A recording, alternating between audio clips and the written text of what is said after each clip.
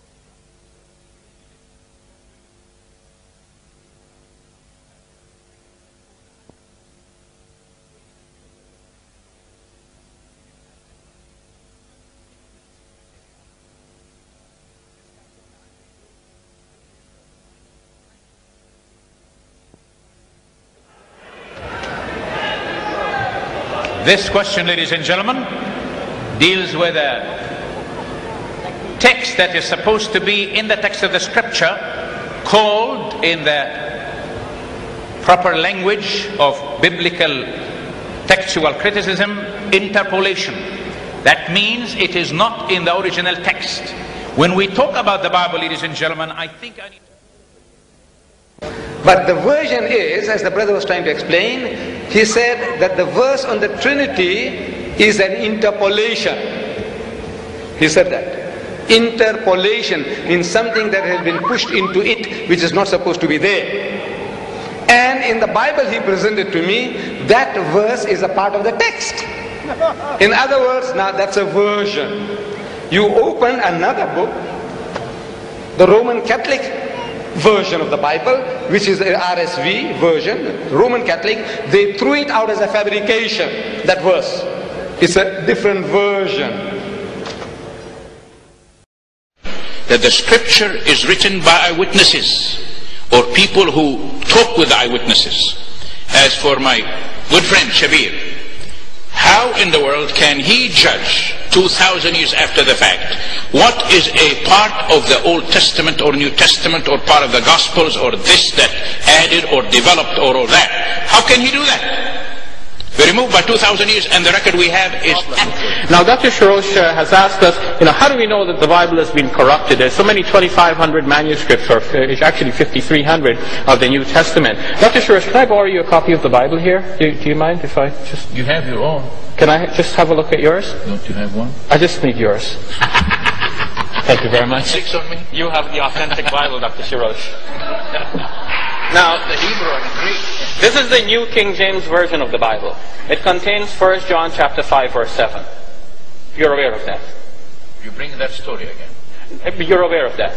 And you're aware that you have already said in the previous debate that that is a later insertion into the Bible. Why are you carrying a Bible that has a verse that is a forgery? One verse out of tens of thousands. But you admit at least one verse that is a forgery. Not a forgery. And there are Bibles which do not contain that verse. I have them. He could carry those, but he carries the Bible which has the verse which says that there are three in heaven and these three are one, because it's the beloved verse. It's hard to part with it. You carry that verse, and yet you ask us, where is there a forgery in the Bible? There it is, Dr. Shorrosh.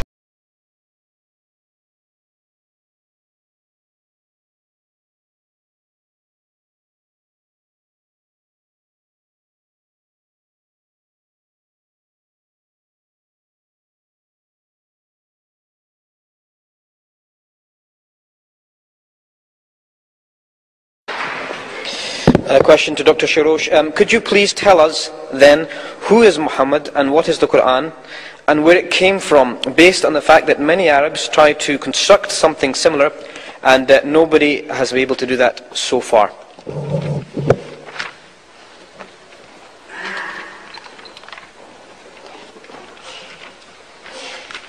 Here it is. It has been done. The True Furqan. You can have a copy. There are a few of them outside. And the answer of 1400 years to the challenge is not only in Arabic, the language of Allah, but the language of the world, English. It's Arabic and English.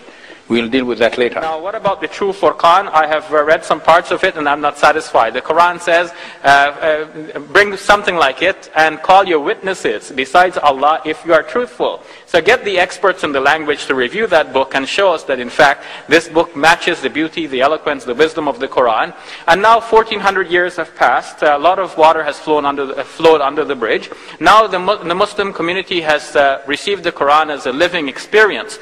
Can the True Furqan supplant that and show itself to be a better book than the Quran itself? I do not believe so. Moreover, some of the doctrines of the True Furqan I have found to be self-contradictory.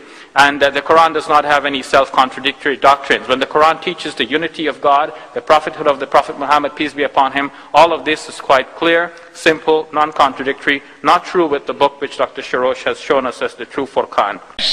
This is the surah, the new surah on the crucifixion, and it is in Arabic and in English. Here goes.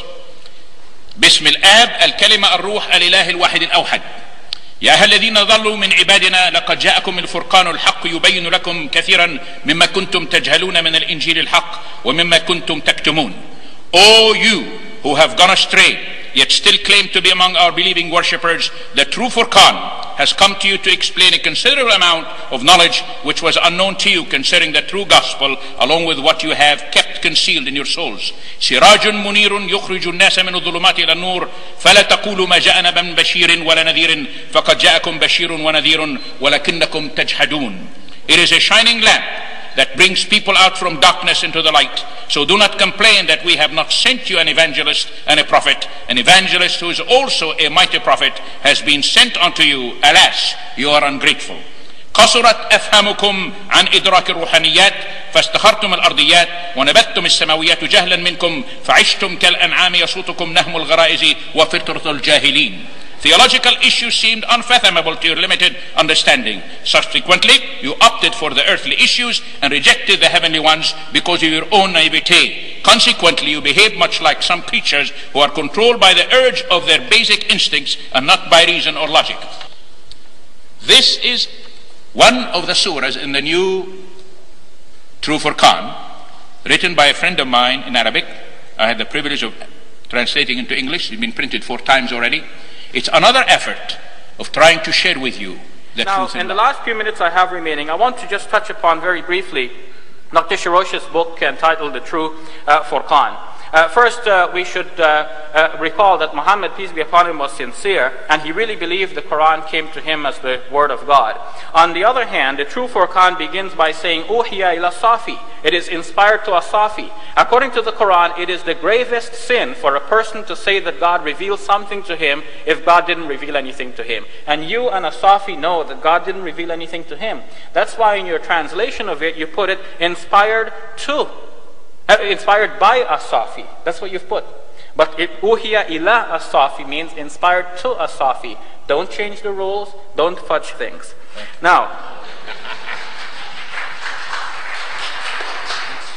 Now, throughout the text, the author is saying, this is what we inspire. Who is the we? He's speaking for God. And for a man to speak for God, I think, is both un-Muslim and un-Christian, if he deliberately does that. Muhammad did that because he was sincere. He believed this was from God. As-Safi was not. Neither are you. Now, the name of God. Of course, Muhammad began by reciting in the name of God. But As-Safi begins by saying, Hukuku Tabia Mahfuza. The copyright is protected. And the way of the prophets in the Quran is always to say, look, I'm not demanding any wages for this. I'm preaching it freely. And the gospel says from Jesus, as you have received it freely, freely shall you give. Now, there is a doctrinal error in the Basmala as it is given in the True Furqan. It says, Bismil Ab al-Kalima ar-Ruh. It conflates the three persons, which is a doctrinal error according to standard Christian definitions. Whereas in the Gospel according to Matthew, where the baptismal formula is given, it's given as Bismil Ab wal-Ibn wal-Ruh al-Qudus. The wa is essential there, Dr. Shorrosh, to make sure that the persons are separated and that they are not conflated into one. When you say Bismil Ab al-Kalima Ruh, it means in the name of the Father, the Son, the Holy Ghost. It's not three persons, but one person. And you have made, in fact, a very clear doctrinal error in that. So how can we believe in a book that has such doctrinal errors? And how can you put forward that book as a match for the Quran when obviously it is not?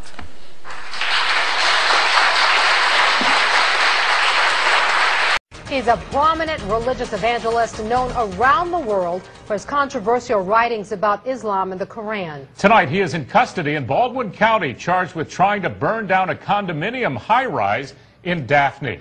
He says he is from the hometown of Jesus and claims to have preached the gospel in 82 different countries. Tonight, Dr. Nell Shorrosh is accused of putting dozens of his Daphne neighbors in danger.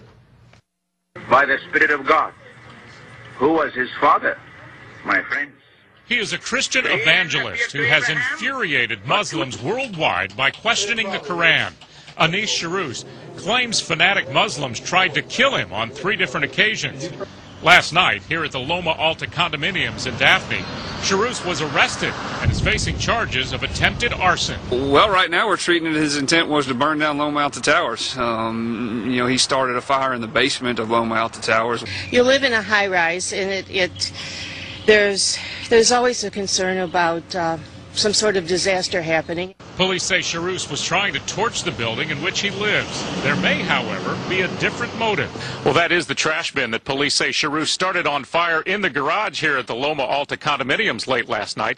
NBC 15 News has found out that inside that trash bin is a box full of tax documents, apparently from Shorrosh's Evangelical Association. Police would not comment on the tax records found inside that burned trash bin. Potentially, we could be looking at several, death investigations or several murder investigations. We could have several people that wouldn't be with us today. Now, police say Shorrosh is also facing charges of criminal mischief for dismantling a security system at the Loma Alta condos last week. He is in jail in Baldwin County.